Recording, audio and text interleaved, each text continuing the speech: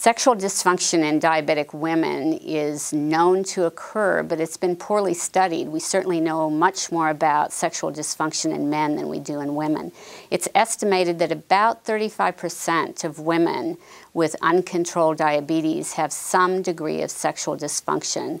The problems most commonly described are vaginal dryness, but also a decrease in sexual satisfaction, and that is likely due to neuropathy affecting the female genitalia. Again, this is an area of ongoing clinical research and not as well understood as sexual dysfunction in men. There have been several studies using Viagra and related drugs in diabetic women with sexual dysfunction and have shown an improvement in sexual satisfaction in these women treated with Viagra.